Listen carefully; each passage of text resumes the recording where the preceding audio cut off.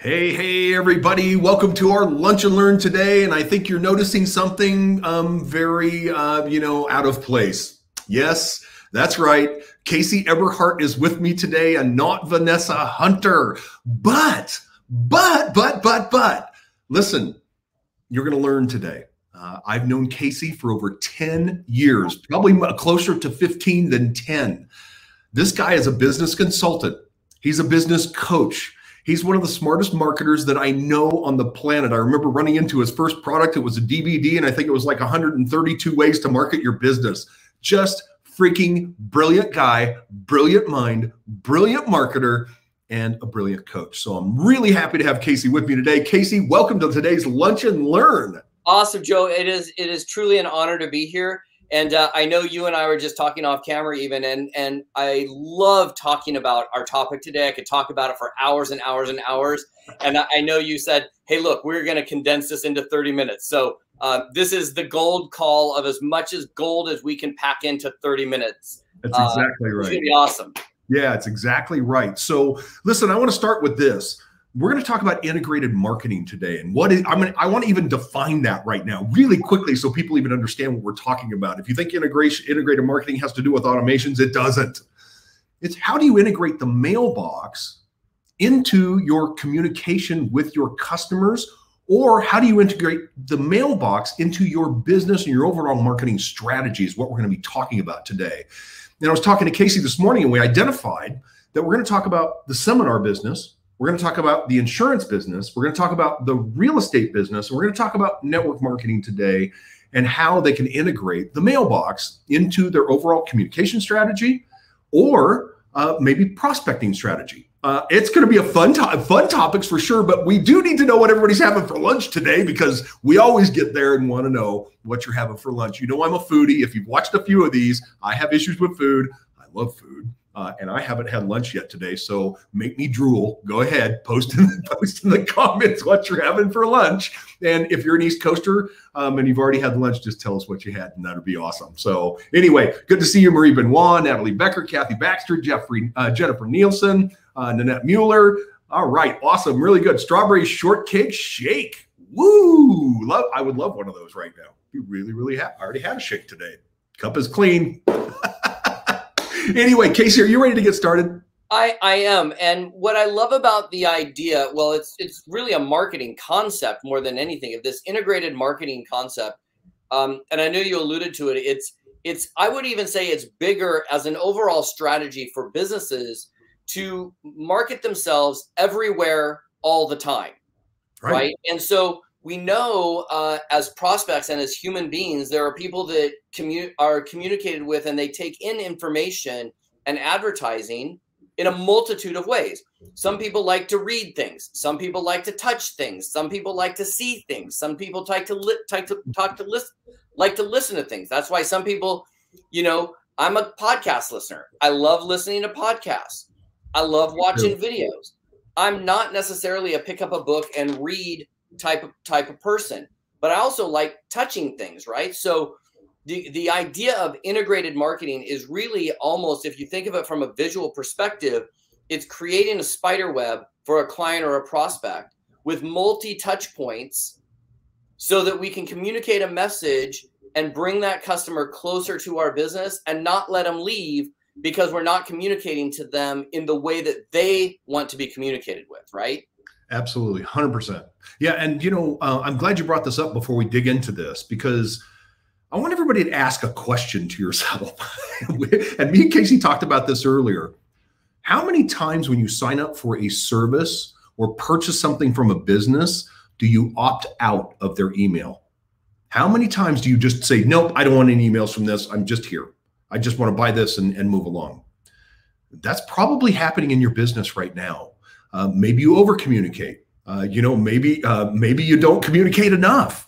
But what I do know is the open rate of an email is pretty darn slim nowadays. And I know, historically, myself and Casey, I'm going to admit we're old enough that, yeah, we were around when email started. And, it was a really cool thing. You got mail actually meant something. And, it made us all go, ooh, I got mail. That's really important. But today it's different. it's 2021 and it's different. When you got mail means somebody's intentions are in my inbox is really what it boils down to. Yeah, I mean, I think, Joe, one of the things is, yeah, we opt out of stuff, right?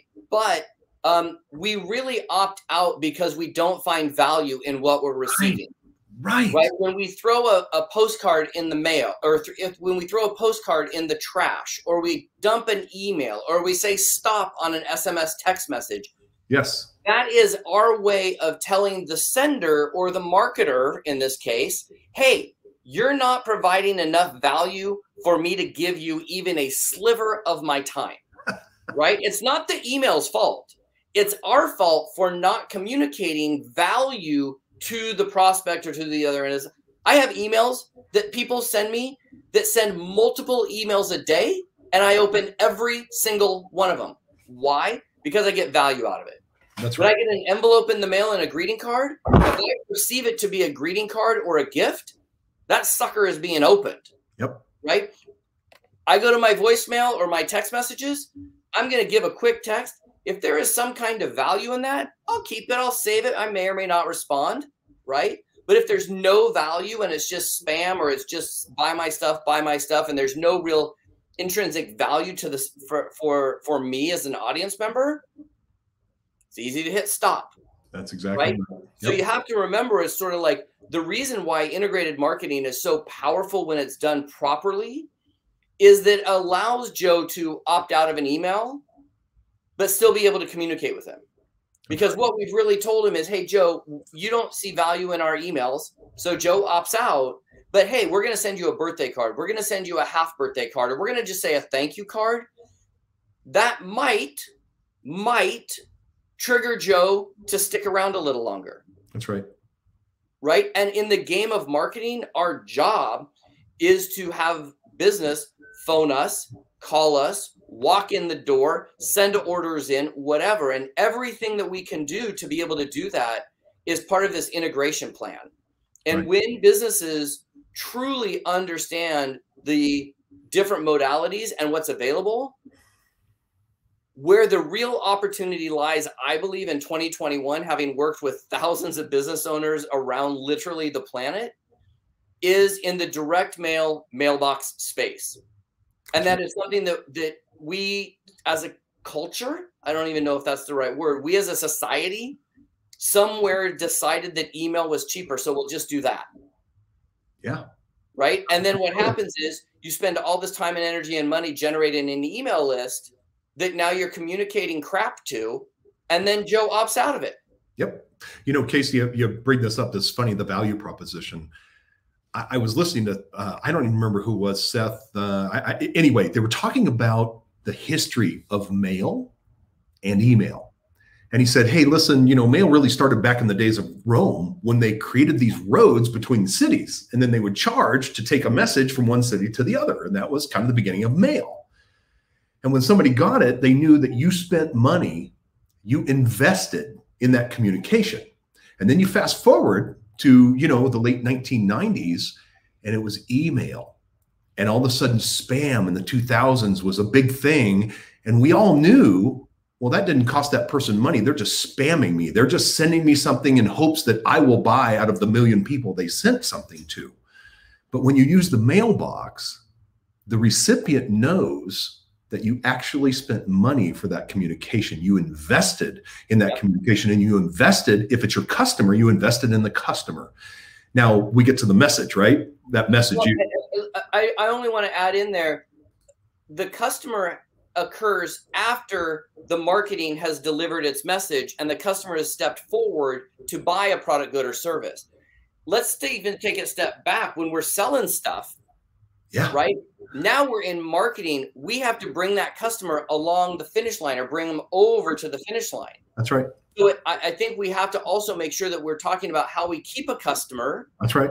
Sell more to that customer, bring back past customers. Yes. Right. But at the same time, we also have to bring along newer folks into the fold, and we call those prospects. Yes. A lot of businesses miss where their money actually is. They miss the fact that the vast majority of their money is on their current customers not leaving. That's right. The second value proposition is bringing the customers that have left, bring them back into the fold. The hardest group of people to buy stuff from us, no matter what we're selling, are brand new people.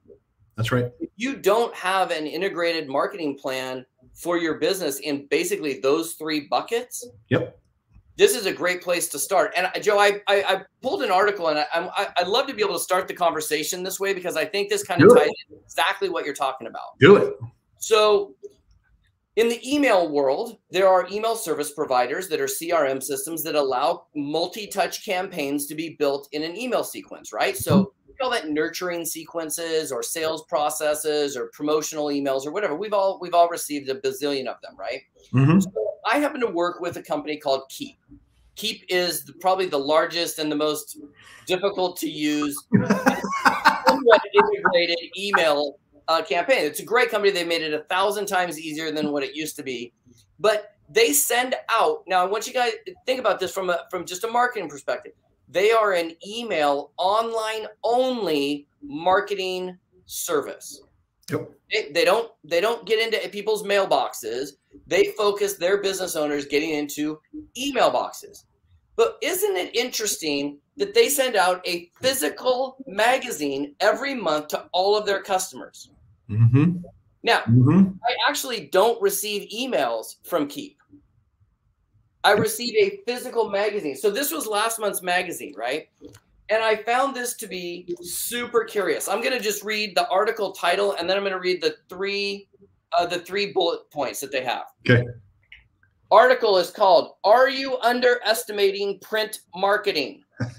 Why Direct Mail Isn't Going Anywhere and How Your Business Can Leverage It." Bullet points. Is analog really dead? Which is email, right? Why print newsletters work. Yep. Win attention, build trust, and your recipe for marketing success.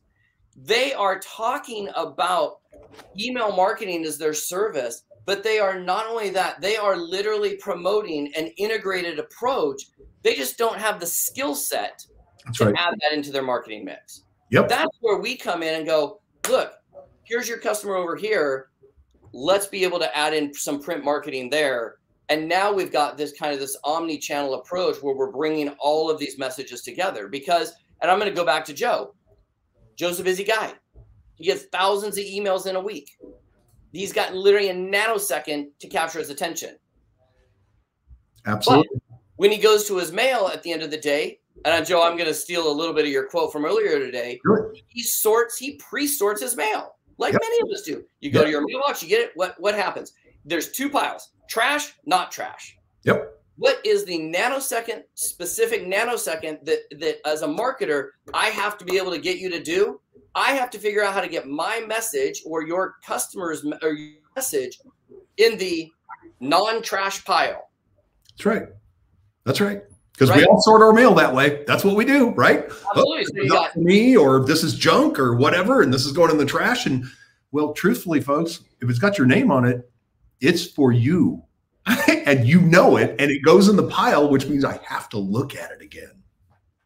Yeah. Yeah. I mean, even when we started sending emails, and we put a subject line when we sent that out, that got really old and tiresome until the new technology came out where you could use merge fields in an email. And all of a sudden we started getting these emails in the subject line that said like, Casey, how to grow your business in 5 seconds. And it's in the email and you're like, these people took the time out of their day to write my name in the subject line, right? And that was it. And we were all excited, right? And then that got kind of tired and old and we had to come up with something new. And then it was like, Casey, blah, blah, blah, blah, on the subject line. And then you open it up and it said, howdy, Casey, which was just another use of a merge field, like reality. But we were like, is there somebody sitting at their email, just cut and paste, cut and paste, cut and paste, cut and paste, cut and paste? Oh, yeah. All right. Well, Casey, we got to get to it, man. We have 4 different businesses to cover right now. We've got 15 minutes to do it.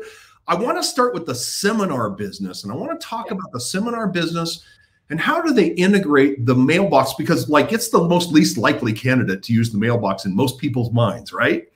So the seminar business, explain the seminar business for everybody so they understand at least what we're talking about. Cool. So I'm gonna blow fast through this just because this is the space I live in, and quite frankly, I'm more interested in the next 3 businesses. But here's the deal. The seminar business usually goes like this. There's a speaker and a promoter. They get together. Sometimes it's the same person. Sometimes it's different. And they bring a group of like-minded people together in a room. They educate and give value and content, and then they sell you stuff. We've all been there, right? We get to the end. Hey, here's my pitch. Here's the price. Here's the bonuses. Let's rock and roll, right? Yep. So in the seminar business, it's all about, we have a term in the seminar business as a speaker and as a promoter. We have a term called butts in seats. The entire business model of the seminar business evolves around butts in seats. How many people will actually show up on a Zoom or a webinar or in a live event so that we can give the opportunity to invest in whatever product, good, or service we're selling, right? So I'm going to blow through just a couple of examples. First is just an actual event. So I did an event. I do an event myself, and I do it multiple times a year. And I started integrating the mailbox in terms of our registrations, okay? So I'm going to go through 3 different cards that we sent in the mail with their prospective results. Card 1 had my logo on it, all my crap on it. It looks terrible. It's me, me, me, me, me. This is all about me, right? So you open it up, and it's me, me, me, me, me, me, me. Hey, come join the fun. This is awesome. Yep. And we even put a QR code in there, right? So you QR that QR code, you get registered for the event. Whoa, 2% response rate on this. In the world of direct mail, 2% response rate, people are clicking. They don't even know what to do with themselves with a 2% response rate, right? So I wasn't thrilled with that. So the next time we did the event, I did the exact same card, but I tested it. So I added this. So I added a little verbiage here underneath the QR code. I'm going to read it to you because I want you to hear how we changed it. Grab that phone that's either in your hand right now or within reach. Open up the camera and scroll over this. Then simply hit the red button to join me as my super VIP guest. Right? I literally had to tell the person what to do. Literally the phone that's in your hand. That's right. Send this same card out, 6% response rate. Absolute, like our team was, we didn't even know what to do. We were so excited about 6%. Next one we tested. Same exact inside. Okay? Same exact inside as this guy. Same exact. But this time, we just eliminated the spam message on the front and put the person's first name on it. This was a design that we just pulled from the Mailbox Power Design Store. Had the name all over it. 11% response rate on people we sent this to join the event. So by taking a card, we went from 2% to 6% to 11%. There's no business on the planet that with an 11% response rate isn't going to bet the house and bet the ranch, right? That's way more butts in seats, right? Yep. To give me the opportunity to sell whatever I was selling. But I have 2 friends that have taken this beyond far, and they run events, and they wanted to really create impact. And when businesses and speakers and coaches and stuff understand impact, the game is wide open. So I'm going to show you 2 different quick swag boxes. And so here's one swag box. I want you to notice the people's name on it. So I have a friend, Ken, who does an event called Pride. Produce ridiculously irresistible digital events. Okay, that's the name of it. So he sends me a card with my picture on it that says Casey Eberhart rocks Pride. Inside of it, he's added a swag box with postcards so that people during the Zoom presentation could raise their, oh, that idea is crap. You just raise this up. The speaker knows, hey, move along, little doggy, right? Sent a personalized journal for people to take notes on what they were learning to keep them contained in this, again, with the person's name. And then because he knew that we were going to be having long days, he put a mug in here that says peace, love, and pride with, however it was, with a name on it. I spoke at this event. Every single person at the event had this mug on their desk and held it up when I asked, hey, if you have your mug on your desk right now, raise it up. He was so blown away, he didn't even know what to do with himself because we had created impact, right? Second swag box, Joe, and I know I'm going fast here, but hold on, was there chocolate in that box or not? Yes, he did add some brownies. What happened to the brownies? They are currently resting on my butt cheeks. Okay, just checking. All right, go ahead. Sorry. Right? So that just means they're eaten, by the way. I'm not sitting on them. Right? So I have another amazing client. Her name is Deborah Thorne, and she runs an event for speakers, authors, trainers, and coaches called the Leverage Conference. Mm-hmm. So she sent out a swag box. This is a swag box that came in a box. Let's look. Casey's swag box, Information Diva, the Leverage Conference. And if you'll notice on this one, it's actually got sponsored by on there. So she didn't even have to pay for this. The sponsored paid to have access to be in front of her audience members. So she believes in that we eat together, we stay together, we have a great time together. So in her swag box, I don't know if you can see this, she's got Casey's happy hour snack, Casey's breakfast, then there's Casey's afternoon snack, then there's Casey's after party snack, and then there was a mug in this one as well. Now, think about the impact that this has on everybody. I've attended a Leverage conference. I can't throw this away. Yeah. That's when integrated marketing is at its finest. When we can integrate impact. So the typical seminar business is all digital. It's email, websites, capture pages. That's pretty much it. Yep. So you've added in the ability to prospect, to actually get people to sign up for a seminar. Mm-hmm. You've added a really kind of an intense marketing piece that makes them want to show up to the actual event, because like you said, the goal is butts and seats. And we know that people sign up for events and then don't show up. Absolutely. And the swag box encourages them to actually show up and enjoy. There's a couple of things this swag box does. Number one, it increases show up rate by orders of magnitude, right? Because they almost feel guilty that you spent this and invested in them and they didn't show up. Yep. Right? Number two, from their point of view, most of them are used to doing swag, but they might have 30 people at an event and they have to order 140 mugs or 140 tumblers or 144 t-shirts that aren't personalized. And so they don't really have the same impact. The third thing is, let's say they're going to go buy all of that stuff and bring it together. Now they have to have somebody put it all together, make the package, and now we're wasting time. Where when we integrate with something like Mailbox Power, they do all the work. They print each one individually.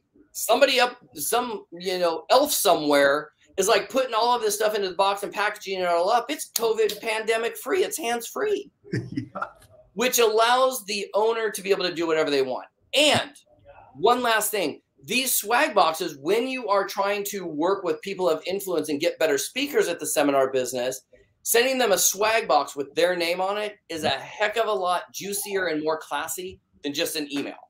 Yeah. And I have to say this as well. And I know this Pride event, this is not just a US or Canada based event. Worldwide. People all over the world that are getting these swag boxes. So if you didn't know, Mailbox Power will ship anywhere there is a postal service. So if you want to ship somewhere that, that's out of the country and you had no idea we could do that, absolutely can, for sure, beyond a shadow of a doubt. So this has been great. Seminar business. Anything else you want to add about the seminar business case before we move on? I think the seminar business, whether it's digital or live, is all based on the relationship between content and value given and content and value invested in. He or she who gives the most content and the better experience will always win the game. Agreed. The other thing this does is, just a side note, is this gives these promoters a little bit more of an edge in terms of an error rate, because somebody can go, oh, I didn't really like that speaker. And if there's no impact and feel good, it's pretty easy to go, well, I'm not investing in their CD or their tape or their program or whatever.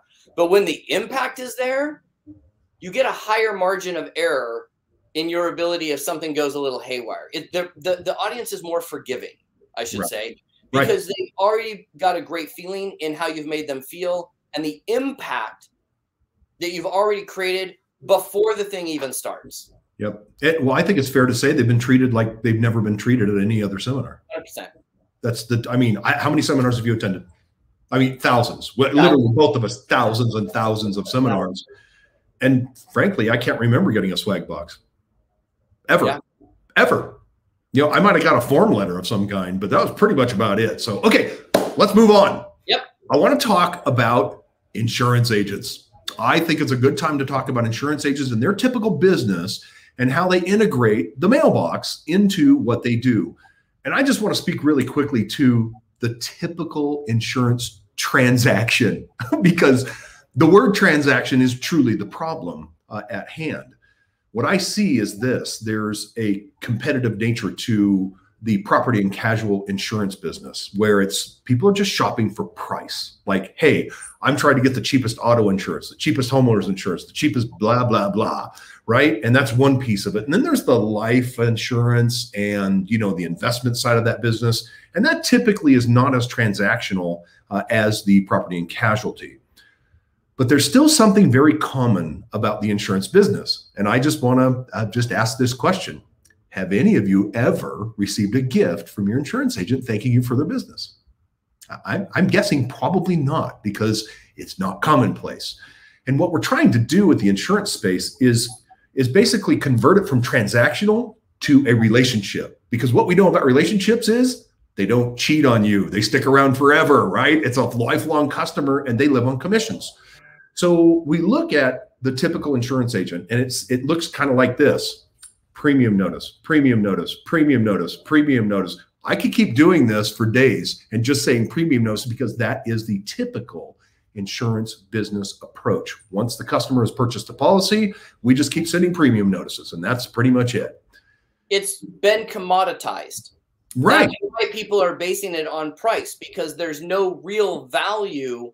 It's commoditized. That's exactly and Joe, what you've done so well talking about insurance agents is that we've got a hold of the insurance agents that actually value their customers, and we're pulling them away from the center of just pure commoditization, because now they don't have to necessarily only sell on price. That's exactly right. Beat every time. That's exactly right. Now, there's a couple of components to the insurance business that are really important. Prospecting. What do I know about prospecting in the insurance business? They pay dearly for leads, like literally like $75 for a name and a phone number. And really that name and phone number came from Joe Namath's, you know, TV commercial that went into a call center that actually ended up into an insurance agent's, you know, ear with that phone number. With multiple agents. Yeah, they sold that like 10 times. So now you're out scrapping with, you know, 10 other agents to get that piece of business.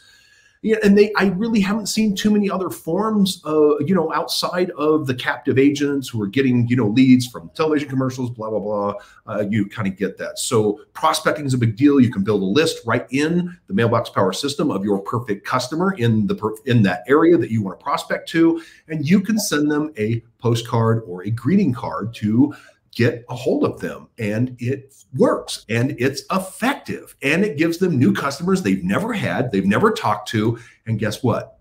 The chances of them scrapping with 10 other insurance agents like they're doing with those leads they buy, pretty much nil, not happening, and very effective. But that's just one component. The other component is a typical Mailbox Power insurance agent insurance agent. It works something like this. The policy is purchased. The premium is paid.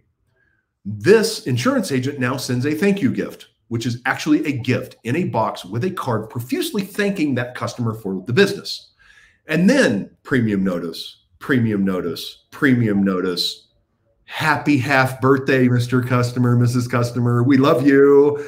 Premium notice, premium notice. Happy birthday, customer. Here's a gift and a card. We love you. And premium notice, premium notice. And again, I see a lot of insurance agents starting to deliver value. I'm so glad you said that earlier, because they're delivering value in postcards, a series of postcards. They know they're a homeowner. They bought homeowners insurance and they put them on a drip campaign to talk about how they can maintain their home, right? You know what I mean? Who knew you had to actually use Roto-Rooter for the dryer vent, you know, that goes outside to exhaust the heat out of your house? No idea. I'm like, what? You got to do that? Oh, okay. Or, you know, when you should change the batteries and your alarms and stuff in the house. I mean, I think there's just so many ways for the insurance space to use this and integrate the mailbox into their day-to-day business. And I think what this really does, it makes that customer feel special. That's the real deal. I mean, that's what we're really talking about, because premium notice, that doesn't make me feel good. That's another bill, right? I mean, unless I got it on autopilot, I'm not even looking, that just doesn't make me feel good. But when they send me a gift and actually thank me for the business, who does that? Yeah, insurance agents who want long-term longevity out of their customers. That's who does that. The ones who want to keep them forever. And just to tag into that, Joe, while I know you're pulling up the next slide, I'll use my dad as a great example. My dad was a veterinarian, right? Yep. our insurance agent became such an integrated part of our family that he had all of our home policies, my brother's policies, all of my policies, our family's policies, all the vet clinics policies.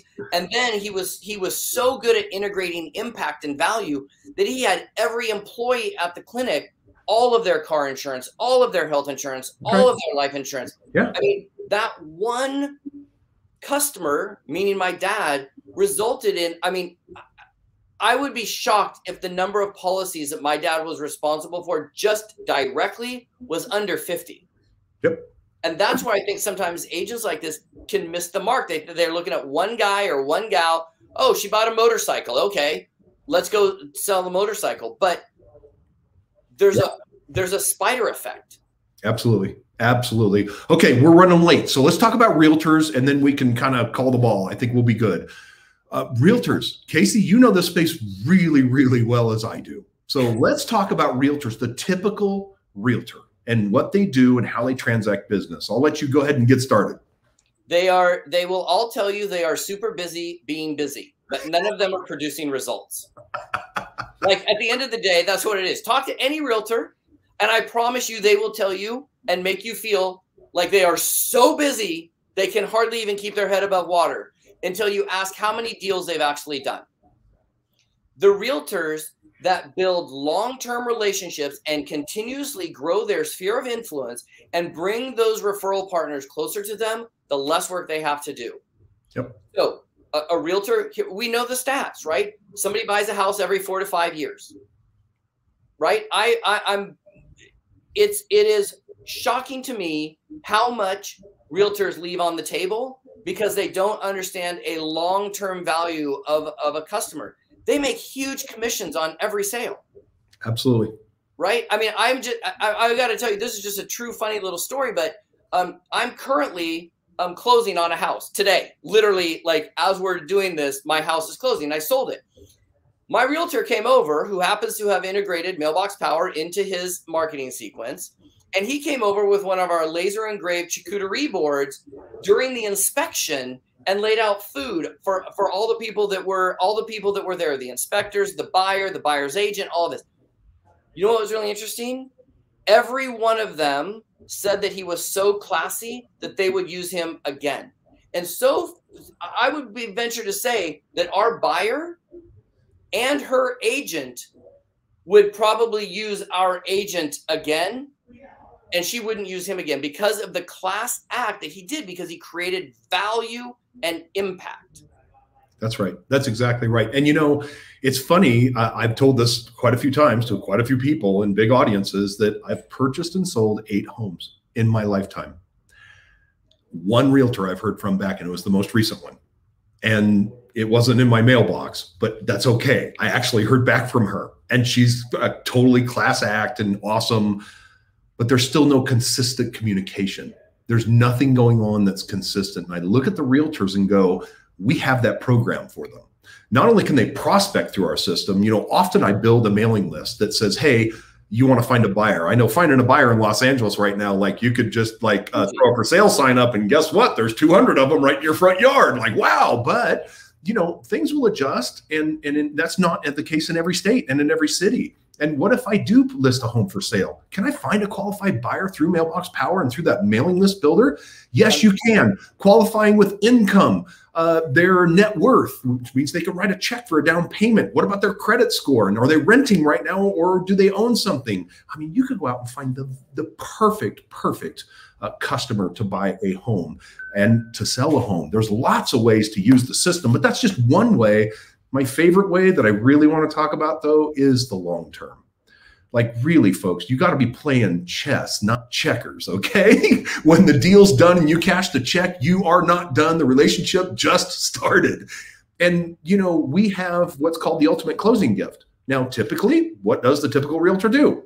I can tell you because I've received the crappy $45 basket on the $1 million home sale that had bad cheese and some dry crackers and maybe bad wine. But anyway, we look at what we have in the ultimate closing gift. Every 90 days for 2.5 years, that homeowner now gets a gift from the realtor.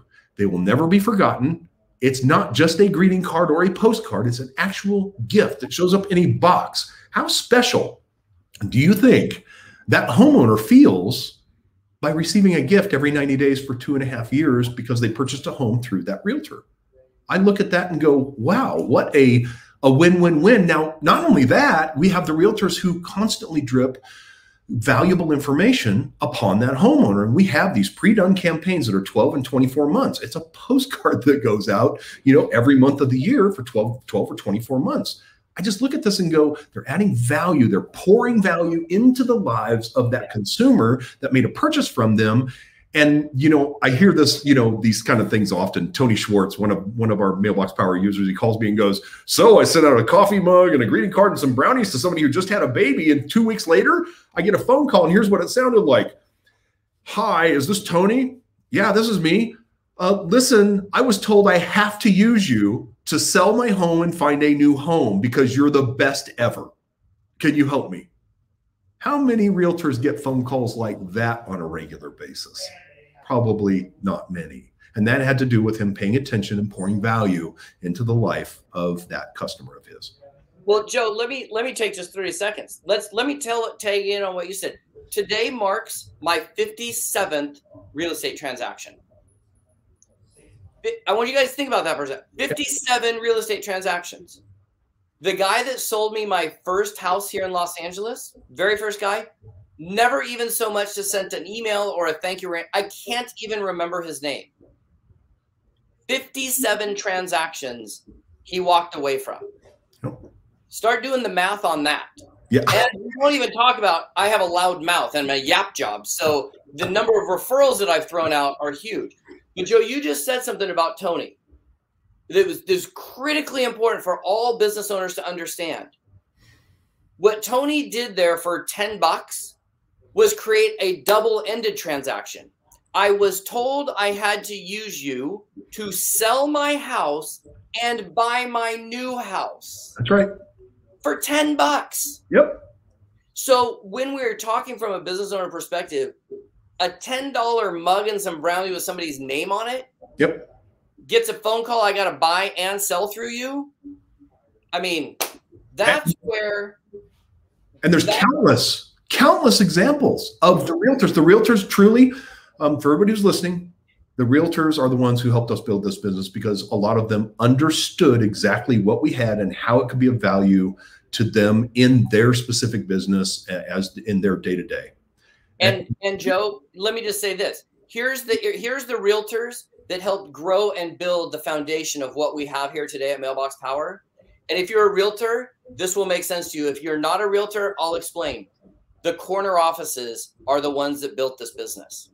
The realtors that have the trophies on the wall, that are doing stuff right, that are turning out huge turnover in deals, growing teams, they understand the power of investing in their clients and in their sphere of influence and their sphere of network. That's right. The sideways offices, they're all trying to get into the corner offices, but they're a little waffly. They're like, oh, I want to be in the corner office, but I'm not totally sure that I want to do what they're doing. Yeah. And then you got the group of people in the cubicles in the middle. Right. And they're looking at the corner offices and they're looking to those people. And so when you look, I've had conversations with hundreds of realtors at this point, and I'm pretty much down to a point where I'm like, look, where's your office located in the office? I already know who I'm going to have an easy conversation with, or I'm going to have to explain a bunch of stuff to.